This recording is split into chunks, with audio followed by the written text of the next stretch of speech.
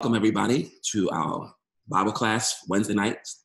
And again, we thank everyone for joining us tonight. We're just going to do like a little review and a conclusion of the message that we've been doing concerning the spirit realm and reigning with Christ for 1,000 years.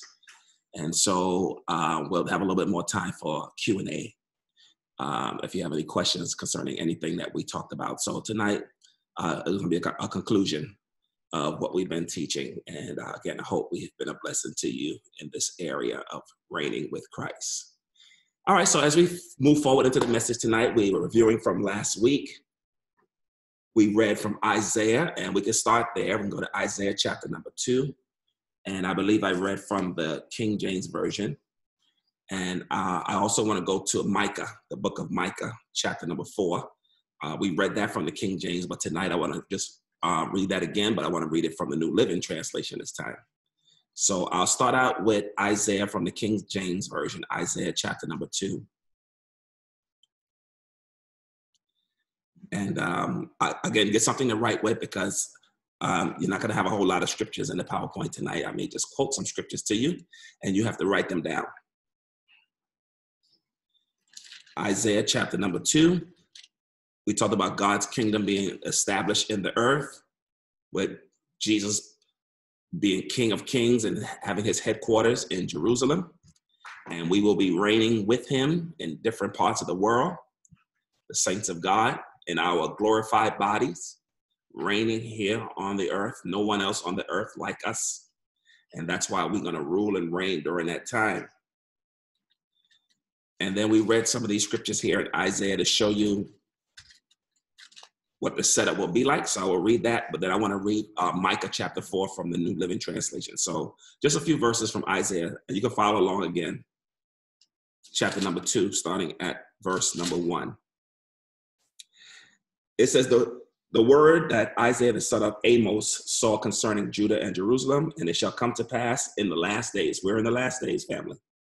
That the mountain of the Lord's house shall be established in the top of the mountain, and shall be exalted above the hills, and all nations will flow unto it. And many people shall go and say, Come ye, let us go up to the mountain of the Lord, to the house of the God of Jacob. He will teach us his ways. We will walk in his path. For out of Zion shall go forth the law and the word of the Lord from Jerusalem. So we established that he will be the one who established the laws of the land. So out of Jerusalem will go forth the law and the word of God. So it will not just be the law of the land, but will also be the word of the Lord from Jerusalem. And that established that his headquarters will be there in Jerusalem. Verse number 4. And he shall judge among the nations and shall rebuke many people. And they shall beat their swords into plowshares and their spears into pruning hooks. Nation shall not lift up sword against nation, neither shall they learn war anymore. So God's going to put an end to all conflict and war on the earth. When his kingdom is established in the earth, it's going to be a kingdom of peace, righteousness, peace, and joy in the Holy Ghost. So we ended the message talking about that last time, that this is the kingdom that's going to be ushered in during that 1,000 years. It's going to be a kingdom of righteous living in the earth. All right, everybody conforming to righteous living. Because as we look at the world today, we see mankind have not done a good job with running the planet the way God wanted things to be ran. And so what God is going to do is he's going to allow the saints to come back, rule the world, rule the planet with his influence from Jerusalem. So again, he's going to come back and allow the church to come and show the world how the planet is supposed to be ran with God's influence. Again, government is an institution that was established by God. Man didn't come up with the idea of government. That was God's institution. And so God expected mankind to govern earth, but with his influence. And so anytime mankind tried to govern the planet without God's influence, it leads to chaos. So God is going to allow the church to come back and show the world how this thing is supposed to be done. Oh, we're looking forward to that day. That's going to be so exciting. So again, it says, Nation will not lift up sword against nation, neither shall they learn war anymore. And I'll allude to that a little bit more when we get to Micah. Then verse number 5 says, O house of Jacob, come ye, let us walk in the light of the Lord. Come on, family, let us walk in the light of the Lord, children of the light. Let's do those things that are pleasing in God's sight so that we can usher in the kingdom of God. We can usher in this kingdom of righteousness and peace and joy. Come on, children of God, let us walk in the light. I believe that God is waiting on the church to get it right, to truly represent him in the earth like we should. And then that can hasten his coming, especially when we go and we preach the good news of the gospel like he has commissioned us to in the scriptures. So now let's go to the book of Micah.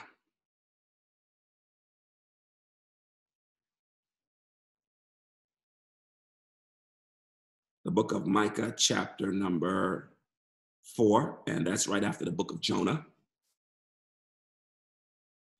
And this time I want to read this one from the New Living Translation because I like the way it reads in this one, and it makes it a little bit more easier to understand. This is bearing witness to the word that God gave Isaiah in chapter 2 that we just read. But look how this reads in the New Living Translation. It says, in the last days, the mountain of the Lord's house will be the highest of all, the most important place on earth.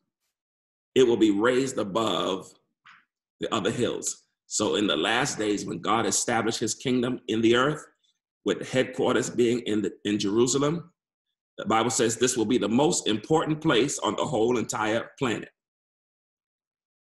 It will be raised above all other hills. All people from all over the world will stream there to worship. So everybody, not just in one continent, but all over the entire world, is going to be coming to headquarters to get the law and to hear the word of the Lord. So it says people are going to be streaming there to worship. Verse number 2. People from many nations will come and say, come, let us go up to the mountain of the Lord's house, to the house of Jacob's God. There he will teach us his ways, and we will walk in his path. For the Lord's teaching will go out from Zion. His word will go out from Jerusalem. Verse 3. The Lord will mediate between people. So he's going to be the mediator. And remember, Isaiah had prophesied before, and we read that in chapter 9, that when he established his government on earth, where the prophet said, and the government shall be upon his shoulder, and he shall be called Wonderful Counselor, Prince of Peace, Mighty God, the Everlasting Father. So he's going to be the one that's going to mediate between people. He's going to help people settle their disputes because, again, mankind do not have all the wisdom on how to settle disputes. In other words, when we can't come together in agreement, we go to war with one another. And when God establishes his kingdom on earth, he's going to show us there's a way to settle dispute without killing each other. So he's going to mediate between all nations. I love it. The Lord will mediate between people.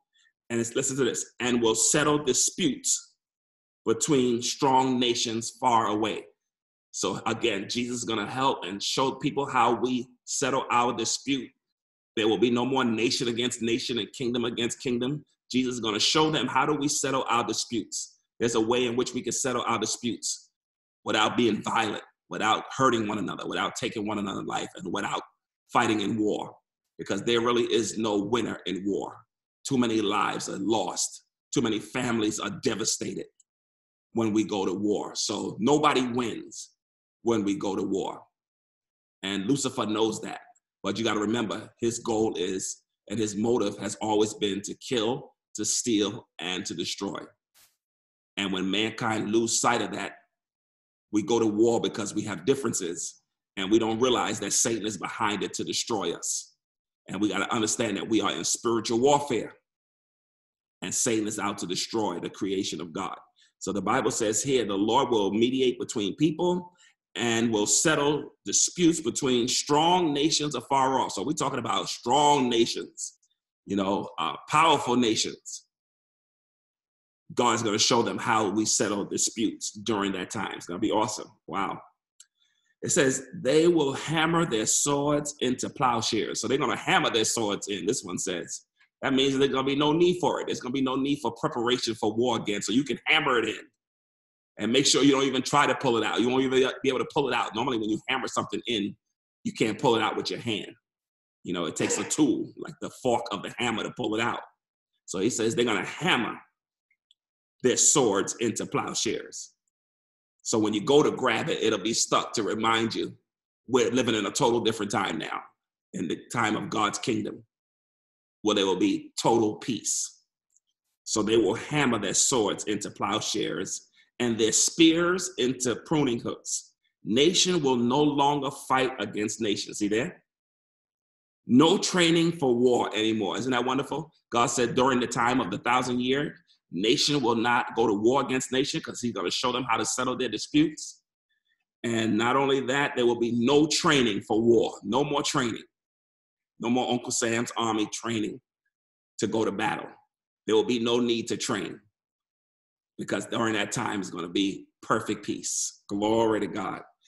The Bible tells us God will keep us in that perfect peace if we keep our mind stayed on him. So that lets us know that even though we're living during this dispensation of grace, we can have that peace that we're going to have in that 1,000-year reign in this time. How do you have it? By keeping your mind stayed upon him, keeping your mind on the word of God, meditating in that word day and night. And so that way you can have the peace of God in your soul and in your heart. And I believe it says that in the book of Isaiah, that those that keep their mind stayed upon him, he will keep you in perfect peace. So during that time, it's going to be perfect peace. And again, we can have that perfect peace now if we keep our mind stayed on him. This is beautiful. I love it. I love the teaching. This is why we need to encourage one another with this kind of teaching of the kingdom of God that's coming to the earth. This is encouraging in the light of all the things that has happened in the past on this planet, things that we're presently going through now, and what it looked like we're heading towards. This is encouraging to know that God's kingdom is coming. Hallelujah. Glory of a kingdom in which we are a part of if you have accepted Jesus as your Lord and Savior. Glory to God. Remember, we shared that last time from Luke chapter number 11. We should be praying, Lord, let your kingdom come. Let your will be done on earth as it is in heaven. So there will be no more training, Micah says. There will be no more training for war. Beautiful. Verse number 4. I like this part right here. Everyone will live in peace and prosperity. Oh, that's beautiful. Listen, not a selected few enjoying peace and prosperity, but the scripture says here, everyone. How many are left out of everyone? No one. This includes everyone during that time. Everyone will live in peace and in prosperity. So it's going to be a time of peace. It's going to be a time of prosperity, and everybody going to enjoy it. In other words, the playing field is going to be leveled. Isn't that beautiful? We're at a time now where it's not level, and there are those who enjoy prosperity and enjoy their worldly peace. But the time is coming that that's going to change. Jesus is going to see to it that the playing field is level. And it says there, everyone will live in peace and prosperity, enjoying. Oh, that's beautiful. That just shows that's righteousness, peace, and joy in the Holy Ghost. Everyone living in peace.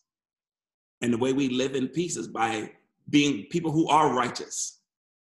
The Bible says, blessed are the peacemakers, for they shall be called the children of God. That's righteousness, peace, and joy in Holy Ghost based on this verse that we just read. Everyone will live in peace because we will be living in righteousness during that time, and in prosperity, enjoying, it says prosperity, enjoying their own grapevine and fig tree.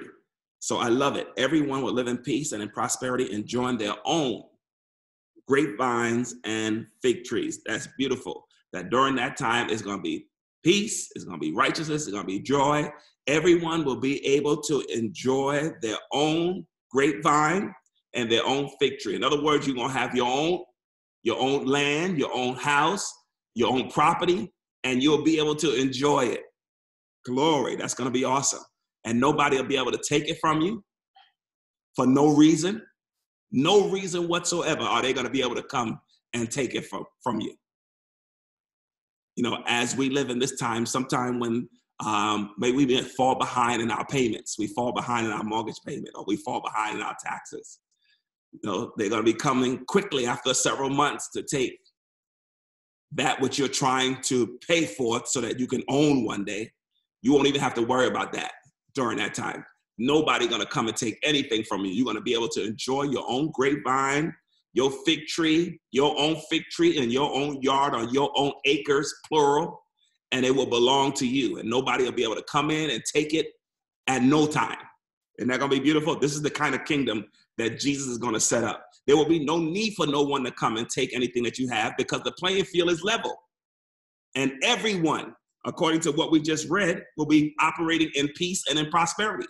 So if everybody's prospering, there's no need for me to come and take what you have or to covet what you have, because we're all walking in prosperity. Isn't that beautiful?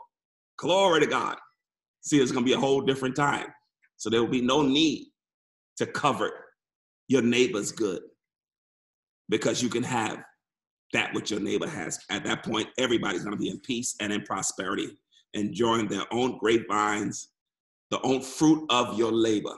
It's a beautiful thing that when you have worked and you have labored for a portion of your life, and you can sit back and look and say, look what the Lord has done through my hands. Look what the Lord has provided through my hands. And then he allows us to enjoy it. It's a beautiful thing. It's a sense of accomplishment when you can look back and look at the things that you've accomplished, that God have allowed you to accomplish through him and for his glory. It's a great feeling to have. So during that time, you're gonna have that type of joy on the inside of accomplishment of what we have achieved during the time that we were here. Glory to God, during the time of grace. And just to give you a scripture reference, as I said before, this is gonna be a time of peace and righteousness, peace, and joy in the Holy Ghost. The scripture that talks about peace in Isaiah is Isaiah chapter number 26, and that's verse number 3. All right, that's the one that said he'll keep you in perfect peace if you keep your mind stayed upon him. So we look forward to that time where we'll be able to have our own and nobody be able to take that which God has blessed us with. I love that. That really blessed me when I began to read this from the New Living Translation. So I'm going to read that again, verse number 4. Everyone will live in peace and in prosperity, enjoying their own grapevines and fig tree, for there will be nothing to fear. Oh, I love it. There will be nothing to fear, nothing and no one. The spirit of fear will no longer operate in the earth. And we know that Adam opened up that door for the spirit of fear to operate when you look in the book of Genesis, when God came looking for him in the garden after he sinned. And the Bible says Adam hid himself among the trees, and God called out to him and said, Adam, where are you? And then Adam responded, he said, I hid myself because I was afraid. I was naked and I was afraid. And God asked him, who told you were naked? All right. So we know that Adam opened up the door. That's the first time we see the word afraid in the Bible in Genesis. So Adam opened up that door for fear to come in. And then we saw, as we continue to read in scripture, you saw some of the things that happened to Job, because Job also had fear. You know, all the things that happened to his son. Look what Job said prior to all those things happening. He said, I fear that my children had cursed God in their heart. That's why the Bible says Job went before God, you know, regularly to pray for his children. So read the beginning of the book of Job, the first 2-3 chapters. Before all the catastrophe started happening to Job, look what Job had like a premonition that this was going to happen to his children. And he said it. He said he had a fear that his children his children would curse God. And so since he had this premonition that his kids actually was cursing God by their activity and the way that they were living, that some bad things were going to happen. So I believe, just like Adam opened up that door of fear in the garden, Job did the same thing. He opened up that door of fear. He opened up that door of fear when he said in his heart, I fear that my children have cursed God. So again, we can bring things upon us in our life when we give Satan access to our life through fear and being afraid. So the scripture tells us here that there will be nothing to fear. There will be nothing and no one to fear. Isn't that a beautiful feeling? That you'll be able to walk anywhere, go anywhere, travel anywhere with no sense of fear. See, we can't do that now because certain places you travel, you can't go everywhere. You know, you go some places that's forbidden in a country that you're not familiar with. It's a possibility that you may not come back. So you can't go everywhere without having some sense of fear, you know, for your life, because you don't know the surroundings, you don't know the people in the area. But during that time, the Bible says there will be nothing to fear. So regardless of where you travel in the world, because remember, mortals are still going to be here. And many things that's set up in the world are still going to be set up the way it's set up, but there's going to be a major change. There's going to be a major change. All right, there's going to be a major change when Jesus comes and sets up his kingdom here. So we'll be able to travel anywhere in the world without a sense of fear, because the scripture tells us there will be nothing to fear. What a beautiful time. What a beautiful reign it's going to be for that whole 1,000 years. Just something to think about, just to be able to do that, just to travel anywhere in the world without a sense of fear. You know, fear can come in for many reasons. You travel to a place where you don't know the language. So it's harder for you to get around. It's harder for you to understand what's going on in that particular country. But the Bible says we will know even as we are known.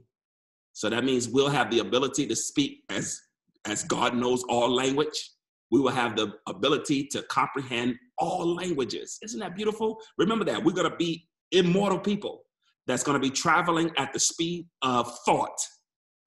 And wherever we go, we can speak the language. Isn't that beautiful? Wow, you talk about how awesome this reign is going to be. Eyes have not seen, ears have not heard, neither have it entered into the hearts of men the good things, wow, that God has in store for those that love him. We know how difficult it is now just to try to learn 2 different languages. You know, there's some who are bold that learn several languages, 3, 4, 5 different languages. We know how hard it is sometimes just to be able to master one language. God going to make it so that his people who are immortal going to be able to understand every language. So wherever you go, there'll be no sense of fear and you'll be able to communicate with all people. Isn't that awesome? Wow, family of God, you want to be there? I'm telling you, you want to be there for that which God has in store for us. So I love what it says there. There will be nothing to fear. Nothing. We'll be walking in peace, perfect peace. Then the Bible says, perfect love casts out fear. We will be walking in that perfect love of God during that time. Everything's going to be perfect. And because God's love will reach its maturity at that point, it will cast out fear. Perfect love. And we know, based on some of the teachings I've been given at the church, that that word perfect implies maturing. Maturing faith. So how does that apply to us now in this dispensation called grace? Maturing faith casts out fear. So as you mature, all right, in your love, as you mature in your faith and as you mature in your love, perfect love, maturing love, cast out fear. So as you mature in your love walk with God, it causes fear to leave your life. Isn't that beautiful? Walking in the love of God. Hallelujah. Maturing in our love walk with one another. First loving God with all our hearts, and then loving our neighbor as ourselves. Oh, glory. God is preparing us to reign in his kingdom. Everything that we're doing now in this dispensation of grace is preparing us to reign when his kingdom come. I love it. I love it. So again, as we look into this, we see other things that are opening up as to what we're going to be doing and the ability that we're going to have during that 1,000 years. And remember, I said we did not have the opportunity to experience what the garden was like before Adam sinned. Adam lived in a utopia. He lived in heaven on earth. Even though Satan was in the garden, he didn't have access to Adam's world until he started speaking to the woman, and the woman was deceived, and the man was right there, and he didn't stop it. And the man gave them access, gave Satan access into our world. And from that day, it's been nothing but chaos. But prior to that, we don't have a lot of what happened before Adam sinned. And remember, there really was no time set in the garden. Time didn't come into play until Adam ate from the tree that God told him not to eat. So how many years did Adam live prior to him sinning? We don't have scriptures to tell us how long, but it could have been thousands of years. Because remember, he wasn't growing old. That's awesome. That's something to think about. Because remember, age didn't kick in, time didn't kick in until after Adam and Eve sinned. So prior to that, they were living in eternity, in the realm of God, where there is no time. So how long Adam was alive, because his body wasn't growing old. So we don't know how many years, because we think in terms of years as human beings, but we don't know how long Adam lived with God in the garden before he sinned. So my point is, we didn't get an opportunity to experience what Adam experienced before he sinned. But this is why God is going to allow us to come back. The saints, only the believers, only those who obey him like Adam was supposed to do in the garden. So only the people that's going to come back and reign for the 1,000 years are those that obey him like God told Adam, you need to obey me. And those who have not obeyed, we can repent and get in line so that we can enjoy. Glory to God. So as Adam destroyed that by allowing Satan to come in, we're experiencing chaos, and we have not had the opportunities to see what that world was like before Adam messed up. So again, everything is going to go back to the way it was in the days of Adam. I think I pointed that out to you from the book of Romans, chapter 8, I believe. I told you that, where creation is waiting for the manifestation of the sons of God. All of creation is waiting for us to be manifested on this earth as the glorified children of God. Creation is waiting. And so when we get to that point where we reign with him in 1,000 years, we're going to experience the garden for a whole 1,000 years. Beautiful. And remember, that was God's intent, for man to experience a day in the garden. Experience a day, 1,000 years. But we know that no man lived to be 1,000. Only Methuselah lived to be 969. And he missed it by 31 years. So he didn't even make it to the end of a day. But God is going to allow us to make sure. This is why the reign is for 1,000 years. Everybody going to reign with him for one day. Hallelujah. That's beautiful. What a time to look forward to. So again, it says there will be nothing to fear during that time. I love it. It says, the Lord of heaven's army has made this promise. This is a promise, folks. This is a promise from God that these things are going to come to pass, that this is going to happen. It's not a nursery rhyme. It's not a fairy tale. This is the word of the Lord. The zeal of the Lord has spoken it. It's not by power or by might, but God says by my spirit that this is going to happen. For the Lord is a spirit, and they that worship him must worship him in spirit and in truth. The Lord of the heaven army has made this promise. God made a promise to us that this is what he's going to do for his children. That's why John says in the epistle of John, what manner of love is this that the Father hath bestowed upon us, that we should be called the children of God? But it doth not yet appear unto us what we shall be. In other words, we don't have that glorified body. But this one thing we know, that when he shall appear, we shall be like him. We're going to see him as he is. We're going to be just like him. Oh, how we want to be just like him. Isn't that what we're striving to do now here on earth? We're living our life to be like him. Glory to God. All right, let's continue. I think I've read most of the verse there. Okay, let's finish out the verse. We're in verse number 5 now. So it says, the Lord of the heaven army has made this promise. Though the nations around us follow their idols, we will follow the Lord our God forever and ever. All right, so there'll be some nations that still, with all these different world religion. Remember now, we're coming back to a world that's similar to what we left 7 years ago before being raptured. So all the different religions and things that's still in the world will still be here. But guess what? All those religions are going to be torn down. And there are some that's still going to be worshiping their God until they start flowing into Jerusalem. And until we start flowing into all the different parts of the world and sharing the good news of the kingdom again. The kingdom is here. The kingdom is here. Remember, Jesus was preaching the kingdom is coming. As a matter of fact, John even preached, his cousin. That was John the Baptist's message. Repent, for the kingdom of God is at hand. So even prior to Jesus coming, his cousin was preaching about the kingdom. So during that time, when we go fast forward now to the 1,000-year reign, there are going to be a whole lot of people here with all these different world religion, but all that's going to change. And you know what? Towards the end of the tribulation period, Satan and the Antichrist is really going to be working towards what is called a one world religion, where everybody worship under one umbrella, worshiping the Antichrist. Again, Satan imitating God, because he's really imitating the 1,000 reign, the reign of Christ, the 1,000-year millennial reign, where all kingdoms are going to flow under the kingdom of God. All nations are going to come and worship. So there will be some people that still worship the way they worship until the law goes forward from Jerusalem and the word of God. And we, the super beings, the immortal beings that's traveling at the speed of thought, faster than the speed of sound, faster than the speed of light, but at the speed of thought, going into all the world and making correction. That's why we read earlier in Isaiah, it says in chapter 2 that he's going to rebuke many people. He's going to rebuke a whole lot of nations. And so we're going to have to go and set people straight all over the world with their false religion and that which they have been exposed to think that the way they're worshiping is truth. We're going to have to rebuke many people. But guess what? They're going to have to line up because they're not going to be able to do anything about it. See, when we look at the time that we're in now, when we speak the word of God in the time of dispensation called grace, the time that we're living in now, sometimes we might be a little apprehensive with sharing certain things because we know our life can be put on the line. People are threatened sometimes by the word of God. They're threatened by the coming of his kingdom.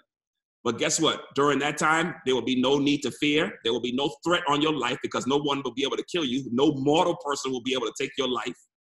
So you'll be able to declare the word of God with boldness during that time. So we're going to rebuke a whole lot of folks to say your way of worshiping is erroneous. It's wrong. Worshiping the unknown God, to the unknown God.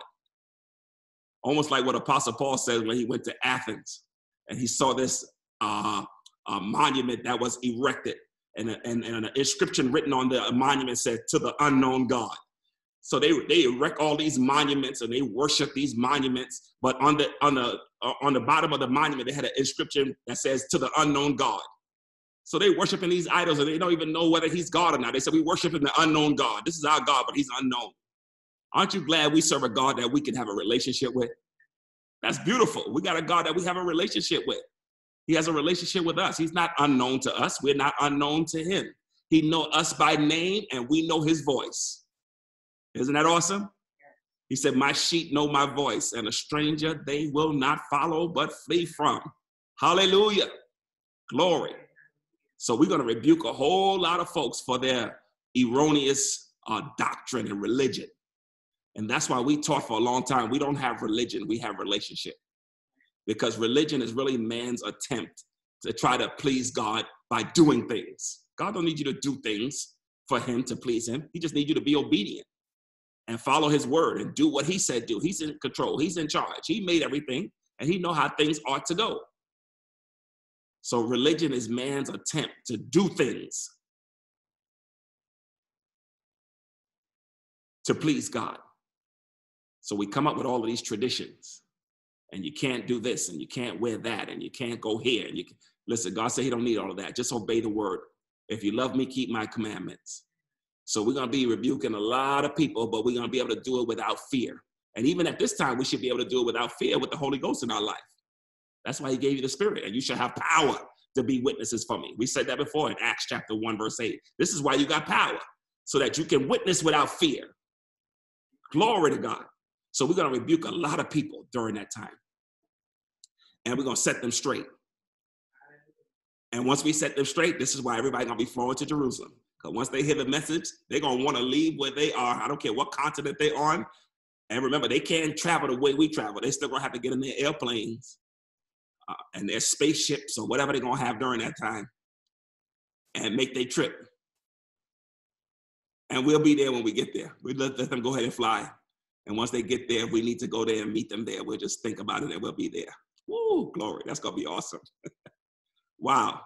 I don't know what is this doing to your thinking, but when I think about it, it's like amazing, the ability that we're going to have as believers. All right, glory to God. All right, so we got this now, this promise that the heaven army, the Lord of the heaven army have made to us.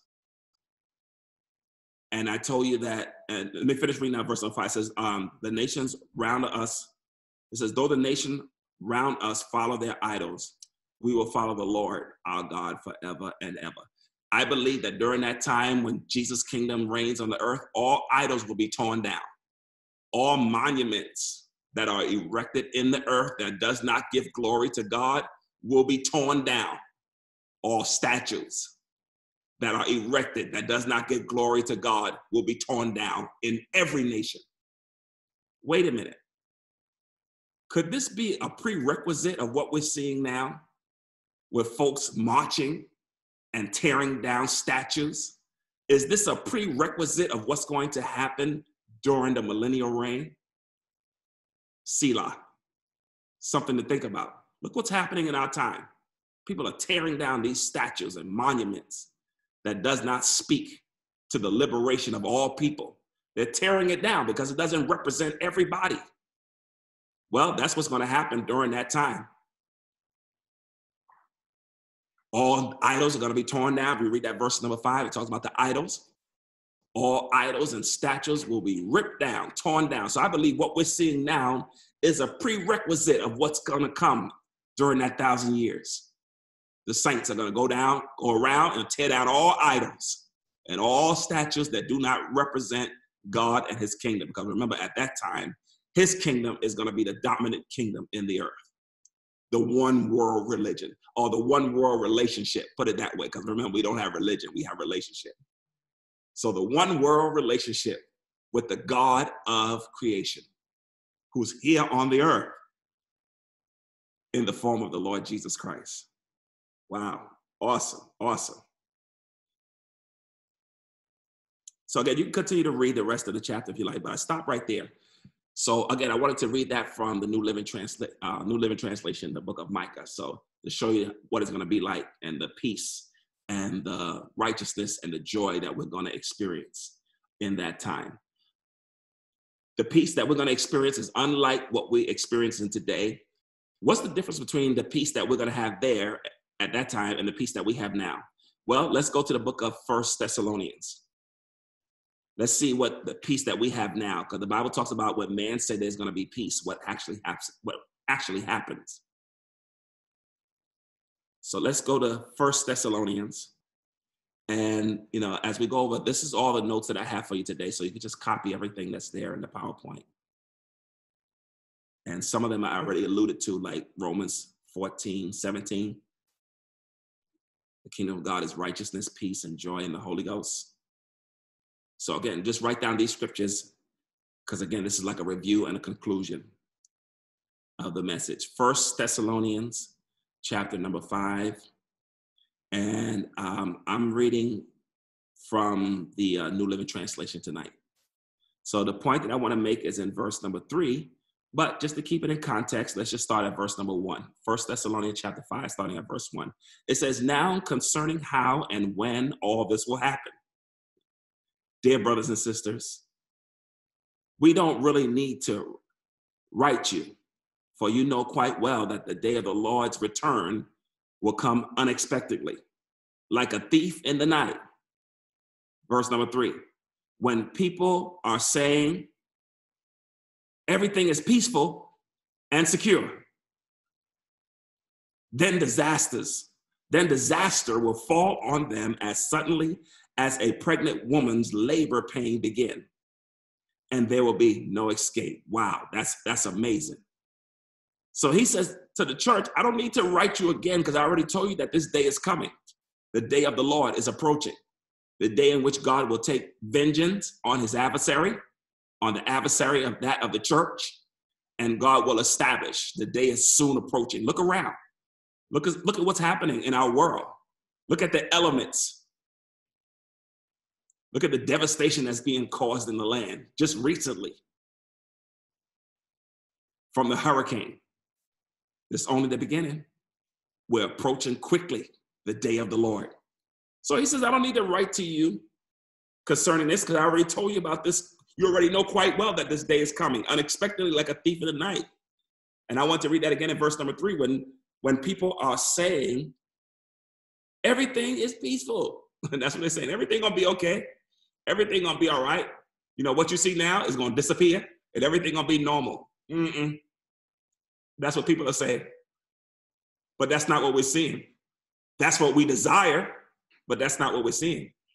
So it says here, everything, people will say everything is gonna be peaceful and they're gonna be security. Everything's gonna be all right. What you see is happening now, the pandemic, you're gonna see it, but it's gonna be gone just like that. And it's still here. Still running rampant through the land. Wow. Who are you gonna believe, God or man? This is the word of the Lord. Verse number 3, one more time. When people are saying everything is peaceful and security, then disaster will fall on them as suddenly as a pregnant woman's labor pain begin. So you see how quickly when we say peace and security, disaster gonna come suddenly, unexpectedly. And it compares it to a woman's labor pain. Ladies know this quite well. Women know this quite well who have bore children. You don't know when those labor pains are going to hit. You may have an idea. The doctor may tell you, maybe once you get into around 6 months or so into the pregnancy, you might start experiencing some labor pains. And some may experience it during that time, after that time. Some may even experience it before, so you really don't know. But when it comes suddenly, it comes unexpectedly. And so Jesus says that day is coming. And it's going to come unexpectedly for a whole lot of people. Not for the church, because we know he's coming. We know he's coming. All right? We know he's coming. Glory to God. So it compares that. And it says, there will be no escape. So remember, there's going to be a day of judgment that's coming. Revenge. Avenge. The Lord will avenge the elect, the Bible says. Would not he avenge the elect who cry out before him day and night? God's people who are crying out in the earth right now about all the unfairness that's going on in the world. We're crying out. Then the Bible says he's going to avenge his elect who cries out before him. So the day of the Lord is coming. Oh yes, the day of the Lord is coming. And it will be no escape for those who have done wrong, who have mistreated humanity. There will be no escape for you. Wow. So I wanted to read that, at least go down to verse number 3. So I'll read 4 just to make sure we're in context. But you aren't in dark about this, dear brothers and sisters. You won't be surprised when the day of the Lord comes like a thief. I go to the next verse. For you are all children of the light and of the day. We don't belong to the darkness and the night. So be on your guard, not sleeping like others. Stay alert and be clear-headed. Night is the time when people sleep and drunkards get drunk. But let us who live in the light be clear-headed, protected by the armor of faith and love, and wearing as our helmet the confidence of our salvation. Isn't that beautiful? That's awesome. Awesome. Okay, so with the time that we have, if you look at Jeremiah real quick.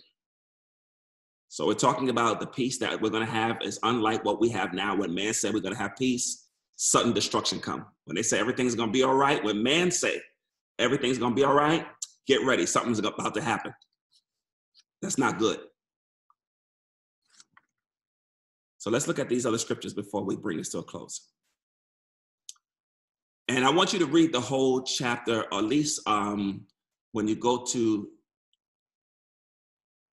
Zechariah, I put verse number 10, but in that one, I need you to just read from verse 1 all the way to 10, because that's a great illustration about the priesthood, those who operate in the priesthood, what you're going to experience, what you're going to get as a result of being a priest for the Lord. So let me just do Jeremiah real quick, and then we'll go to Zechariah, and then we'll end with Romans again, 14:17. Jeremiah chapter number 6, and these two verses kind of say close to the same thing, so that's why I just gave you more than one. So we'll do chapter 6, and again, I'm still reading from the New Living Translation. Jeremiah chapter 6 and verse number 14.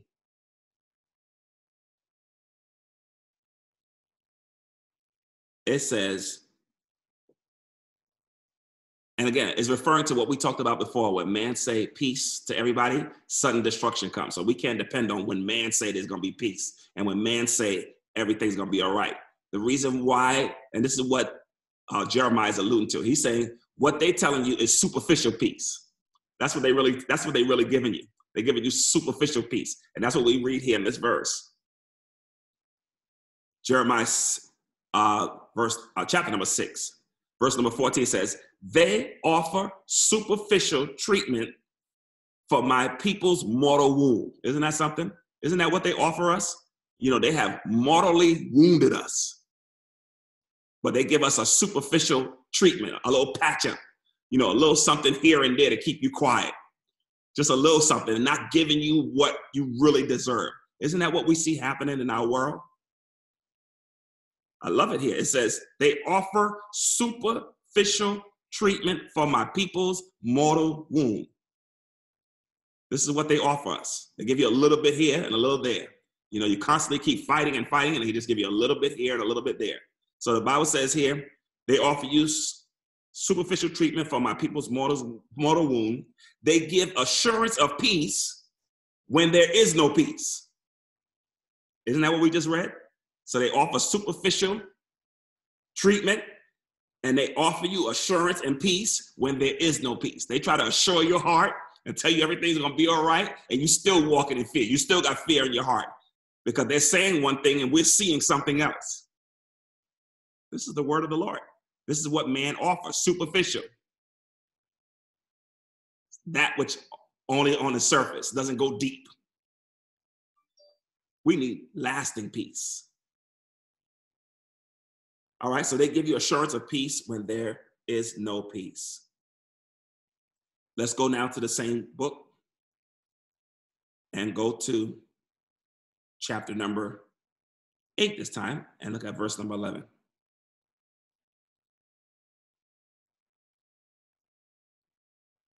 Verse number 11 in chapter 8 says, they offer you superficial treatment again for my people's mortal wounds. They give assurance of peace when there is no peace. So again, Isaiah alludes to this term, this phrase twice within a 2-chapter period. So again, we see the peace that we're experiencing now that man say when there's going to be peace is not going to be the peace that we're going to have at that time. It's going to be the Prince of Peace. So when he say peace and when he established peace on the earth, it will not be superficial. It will go deep and it will be lasting peace. Oh, glory to God.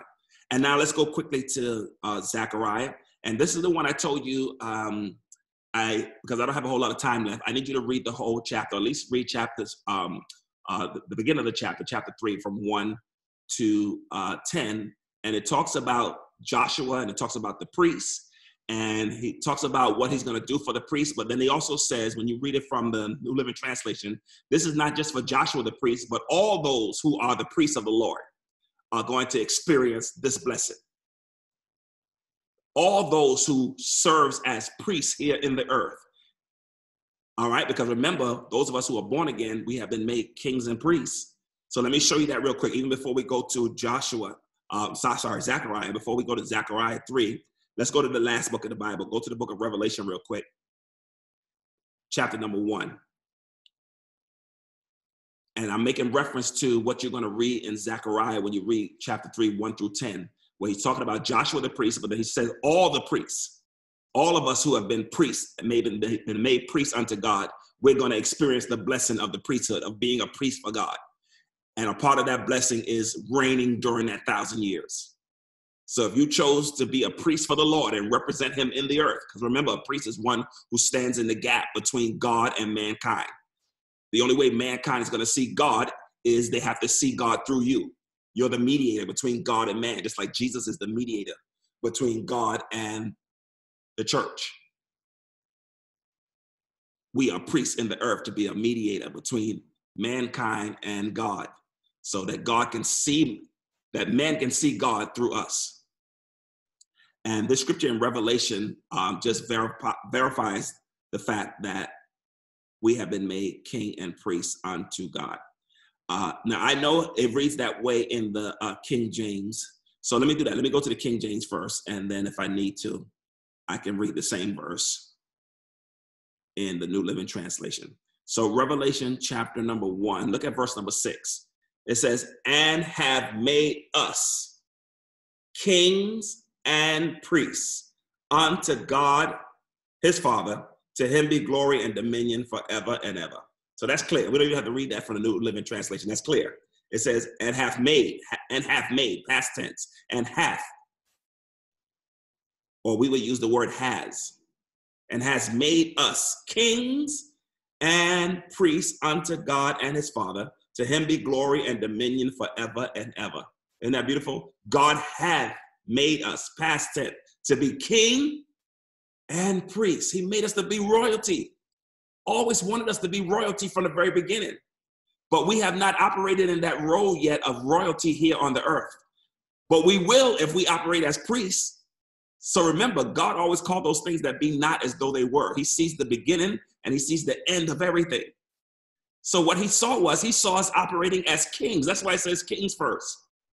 He saw us operating as kings in the earth when he set Adam up, but Adam messed that up. So now we got to operate as priests and then become kings. We can do it, family. So let's stand in the gap now and be a witness for him. And when we operate as priests in the earth, one day we'll operate as kings. Isn't that awesome? Wow, I love it. God always intended for us to operate as kings. You know, and I just got that revelation just by doing this whole series. Because I was wondering why he always put kings first when we're actually operating here as priests. That's because God had always saw us as kings in the earth. But we lost that through Adam's fall. But if we operate now as priests, he have made us to be priests, and we represent him in the earth, guess what? We're going to come back and we're going to reign on this earth as King of Kings with him. Glory to God. Hallelujah. Amen. That makes me shout. So that's clear. So now let's go back to Zechariah. I don't have to read that one from the New Living Translation. That was clear. That was one of those King James Version verses that when you read it, it sounded like English. All right, so let's go back to Zechariah. And again, read chapter 3, verses 1 through 10, and you'll see all of that. Talking to Joshua, but he says to all the priests, this is going to be the blessing that you're going to experience when you carry out your priesthood in the earth during this dispensation called grace. And also during that millennial reign too, we'll still be operating as kings and priests at that time. Kings and priests. As almost at this time, we're operating as priests and kings because we're priests now looking to become kings. Zechariah chapter 3, and I'm back in the New Living Translation.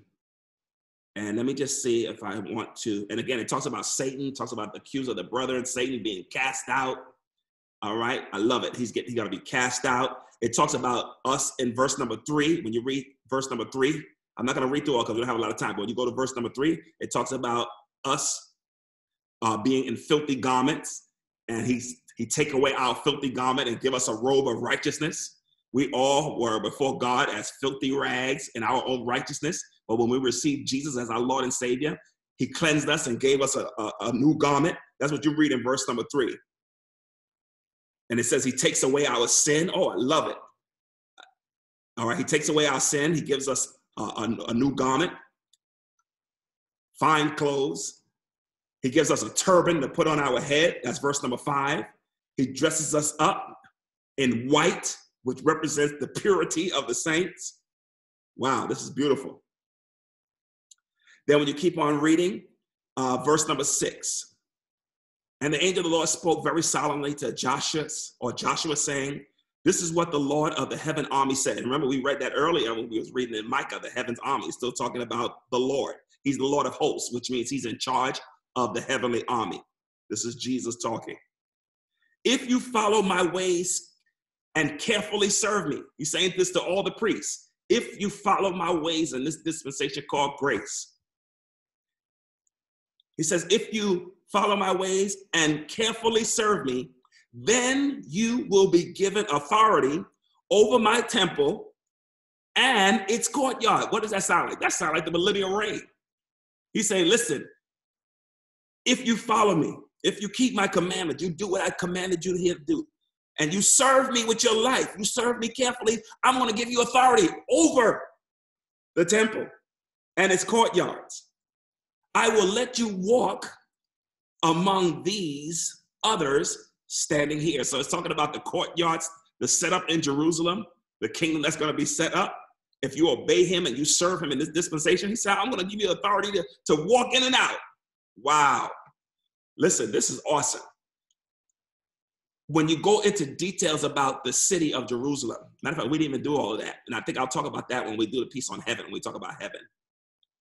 They're going to be people that's going to be, as a matter of fact, when heaven is set up, it's going to be set up similar to what the millennial reign is going to be like.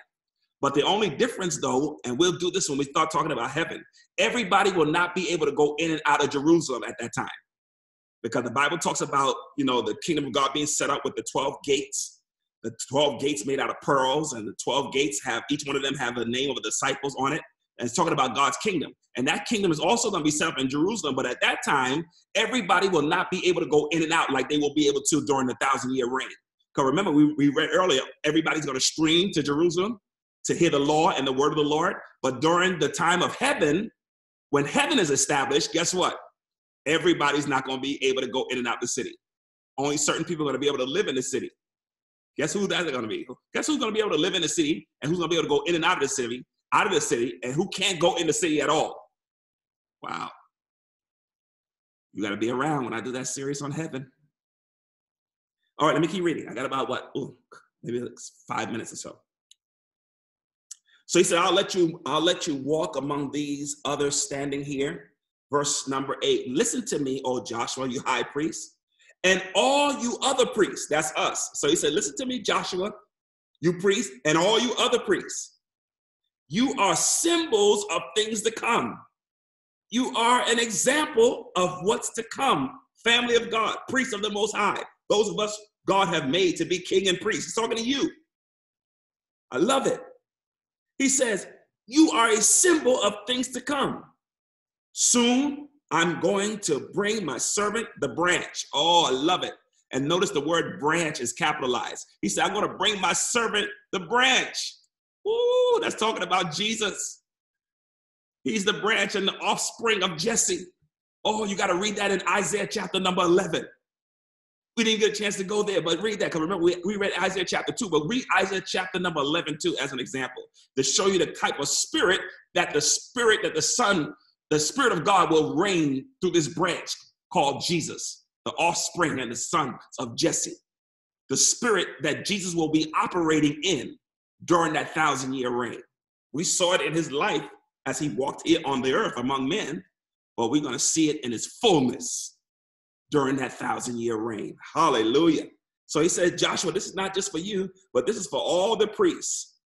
You are a symbol. I'm going to bring my servant. I'm going to bring the branch, Jesus. Verse number 9.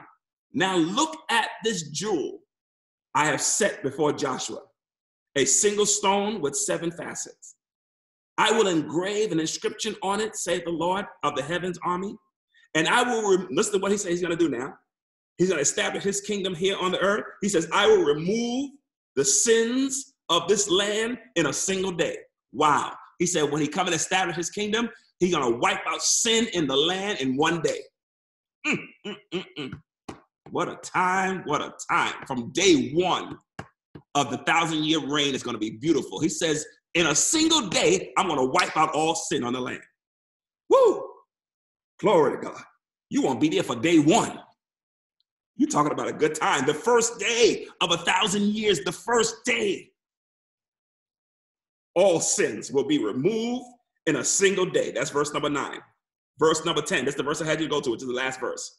And on that day, say the Lord of the heavens army, each of you will invite your neighbor to sit with you peacefully under your own grapevine and fig tree. Wait a minute. What is that symbolic of? Didn't we just read that earlier in the book of Micah? Oh, glory to God. This is awesome. So the Lord makes it clear that on that day, the Lord of the heaven army, he said this, each of us will be able to invite our neighbor. It's going to be a beautiful time. You're going to be able to invite your neighbor. You know, you may say now, there's certain people I can't invite because I don't know them. They say you're going to be able to invite your neighbor. Who is my neighbor? Did somebody ask Jesus that one time? Jesus, who is my neighbor? Those that do the will of the Lord. Those that serve the Lord. That's your neighbor. That's your brothers and sisters. So at that point, everyone will be your neighbor. Because remember, all nations are going to be flowing to Jerusalem. And in one day, God's going to wipe out the sin, and he's going to allow you to invite your neighbor, every one of you. Because remember, we're all going to have our own grapevine, our own fig tree, our own acres, our own mule. You want to throw that in there. You'll be able to invite your neighbor to do what? To sit with you peacefully. Here it goes again, peace. Sit with you peacefully under your own, it says, your own. God's going to see to it that everybody have their own. Oh, what a time it's going to be. And I'll end by going to Romans chapter 14. This is my scripture that God placed in my heart to name our television broadcasts after, that should be coming on real soon. We'll keep you updated with our television broadcast that's going to be coming on Preach the Word Network, entitled Enjoying Kingdom Living. Should be coming to you real soon. We'll let you know about that. But God gave me this scripture in Romans to use as a part of what we're going to be talking about, similar to what we're sharing now, just taking it to another level, really focusing on the kingdom, the kingdom, the kingdom.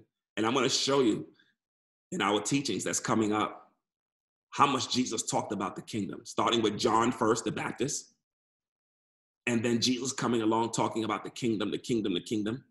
95% of Jesus's messages was about the kingdom, kingdom, kingdom. Everything he said had to do with the kingdom, kingdom, kingdom. And when this gospel of the kingdom is preached in all the world as a witness to all men, the Bible says, then shall the end come. So when we come back the next time, we're going to talk about that, about how much Jesus talked about the kingdom. You'll be surprised how many verses in the Bible, and every time Jesus opened his mouth, it was saying something about the kingdom.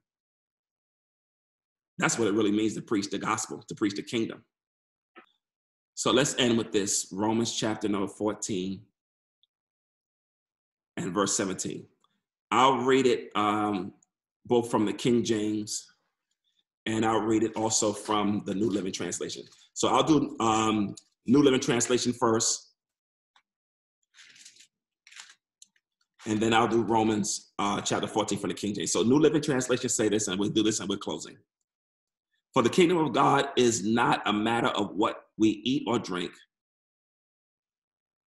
but of living a life of goodness. And really, that this is one of the reasons why I didn't focus too much on this translation for this particular scripture, because in the King James, it does not use the word goodness. It used the word righteousness. And there is a difference between righteousness and goodness. So let's be clear on that. This really should be righteousness. But I want you to see that just in case, we've been using the New Living Translation, and then you read it and say, wait a minute, this says goodness, and it says righteousness in King James. So let's be clear. We go by the original text, which is the King James Version, and it says righteousness, not goodness. So this is a bad interpretation or translation of that word. They substituted the word righteousness for the word goodness, which was not good. Changes the whole meaning. All right, but again, I'm just going to read through it, and then we'll end with King James. For the kingdom of God is not a matter of what you eat or drink, but of living a life of goodness or righteousness. And then they have the rest of it, and peace and joy in the Holy Spirit. If you serve Christ with this attitude, you will please God, and others will approach you too. All right, so, and I want to end by going to the King James Version and reading that verse, and then we're done for tonight. King James Version says, for the kingdom of God is not meat and drink, but righteousness. See the difference? And so this is why when I use New Living Translation, I always use King James too. So to see if there's any changes that throws things off, we make that clear. So we only use it just to bring clarity in certain scriptures. But when it deviates from the truth of the scripture, we go right back to King James. So King James says, for the kingdom of God is not meat and drink, but righteousness and peace and joy in the Holy Ghost. For he that in these things serve Christ is acceptable to God and approved of man. Well, I hope you've gotten something out of the word tonight. We're looking forward to that time of everlasting righteousness. He will be ushering in everlasting righteousness, everlasting peace, and everlasting joy in the Holy Ghost. What a time that's going to be. And that's the prerequisite before we get to heaven. Heaven is going to be a million times better than the millennial reign. You said, wow, it's going to be better than the millennial reign based on what you shared already about what we're going to experience? Yes. Eyes haven't seen. That's why you need to stay in love with the Lord. That's why you need to continue to serve him until your assignment is done here on earth. Because he that endured to the end shall be saved. I hope you got something out of the word tonight. And I hope that this series has been a blessing to you. Understanding the realm of the Spirit of the Lord has spoken. Some things that's going to happen and some things that's going to come to pass. We want to be on the Lord's side, raising our hands in victory when everything is said and done. I got a question for you. The late Reverend Timothy Rice said this: where do you stand? Who's on the Lord's side? That's the question I have for you tonight. Where do you stand in your relationship with the Lord? Are you on the Lord's side? Well, if not, I want to give you an opportunity to know him. The Bible says that you would confess with your mouth that Jesus is Lord and believe in your heart that God raised him from the dead, you shall be saved. Say this with me. Say, Father, I believe that Jesus is your son. He died for my sins. Say, Jesus, come into my heart. I receive you now as my Savior and Lord. Thank you for washing away my sins and making me a child of God. In Jesus' name. Well, if you just prayed that prayer, very sweet, short, and simple. If you prayed it with your mouth and meant it with your heart, you are saved right now. Please let us know that you received Jesus as your Lord. And I want to encourage you, please get in a church somewhere, a Bible-based church that's teaching the word of God with simplicity and understanding so that you can grow in your walk with the Lord. Until next time, remember these words. God is on the throne. Jesus is Lord, and the devil is defeated. God bless you, family.